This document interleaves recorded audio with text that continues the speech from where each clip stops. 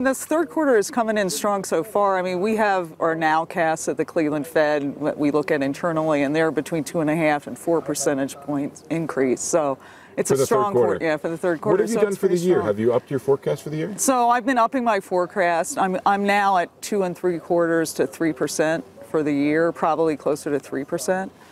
So that's higher than I started. Is that a forecast you increased because of the tax cuts? I think that the fiscal policy, the stimulus, and the tax cuts has been a positive for the economy in terms of growth, demand growth.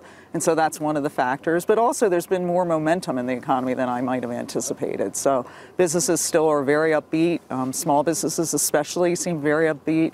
And so that's, one of the reasons that I've upped my forecast. And does the momentum continue into 2019 and 2020? So I think so, but I think we have to acknowledge that the fiscal stimulus on the demand side will be probably waning. So we have to take that into account. So I actually have my forecast coming down a bit in the out years. But again, you forecast as you go along, you adjust your forecast as the data comes in. So from about as far away as those trees are behind me, you can see my next question coming, which is if you up your growth forecast, do you increase your forecast for the right policy rate? So, I think we've been on a good path in terms of a Fed funds path that's been a gradual increase in the funds rate path. I think what we're trying to do, and when I think about policies, we're trying to calibrate our policy path to the economy. And so far, we're basically at full employment, a little beyond full employment in my view. We're basically at our 2% inflation target. And I think we'll be sustainably at that by the end of the year. I think most of the data will come in that way. So again, we're at our targets, and yet we have accommodative monetary policy. So right now, this gradual upward path of a policy rate seems appropriate to me. Why not steeper? Well, because we don't really see signs of being overheating of the economy, and we're at our goals. Becky has a question, but I just want to follow up with this real quick, which is a lot of people thought that it was the gradual rate hikes of the Greenspan era that led to the financial excesses that led to the financial crisis. Why aren't you doing the same thing right now? Well, we are monitoring financial conditions. We're monitoring them very carefully. I think we're doing a better job than we did in the past, but, we certainly look for risk. Leveraged lending is a little up there. I think, if you look at stock prices and other asset valuations, some of those are excessive. So we've got to take that into account. So I see that as a risk. But right now, I don't think that we see excesses. And so that's why I think it's important that we keep on this gradual upward path. Becky? Steve, I want to follow up on this whole conversation, too. And I feel like I'm going down the rabbit hole with the number of different iterations we're going to talk about. But Loretta, you said that you think that you're raising your GDP expectations for the year, but you think we're on the right path in terms of the number of rate hikes that we're going to expect.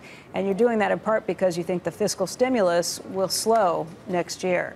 If that's not the case, if you continue to see things plowing along and you don't see some of the let-up that it sounds like you're anticipating, does that mean that rate hikes that we've got on the board right now will have to be increased? Well, it'll depend on what happens with the other part of our goal, which, of course, is inflation. So, again, we're going to try to calibrate. But you're right. Fiscal policy could be an upside risk to the forecast. That's the way I view it at this point. So we're going to have to take that into account. But, again, we go meeting by meeting in the sense of we actually look at how the economy is doing. So we don't prejudge things. We come in looking at what the data is telling us and sort of calibrate our policy to it.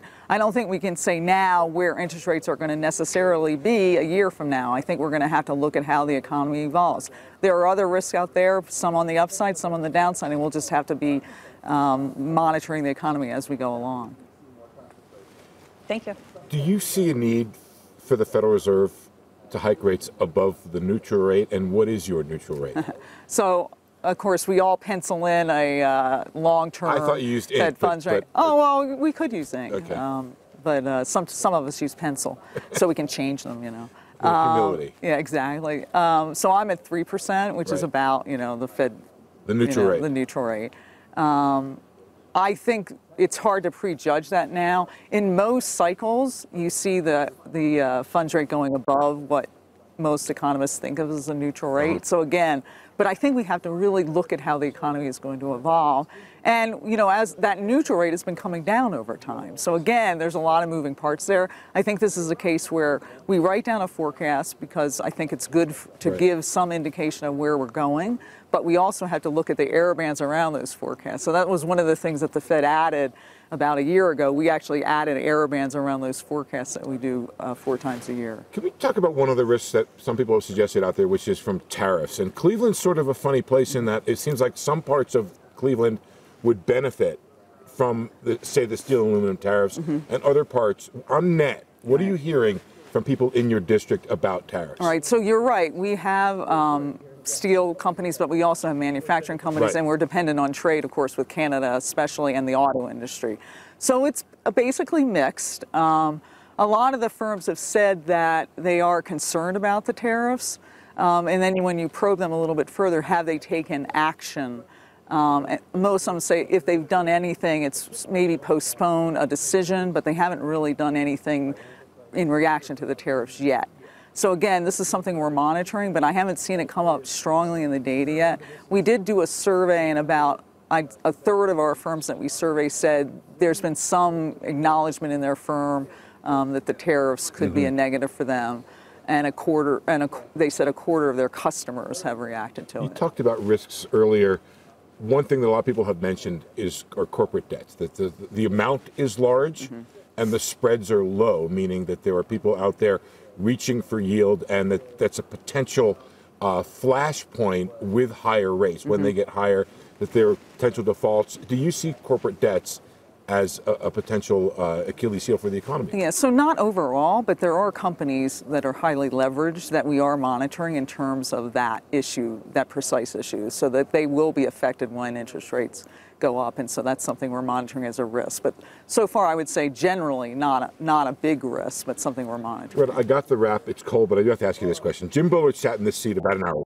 Okay. And he said, as far as he could remember, this was the easiest, mellowest August for the Fed that he can remember in a number of years. He didn't use those terms, but do you agree with that? So this is interesting. So I've been coming here for over 15 years, and I would say that, with the economy growing above trend, with the unemployment rate very low, and with inflation at 2%, it's pretty clear, a very compelling case on what the Fed has to do. So in that sense, I agree with him.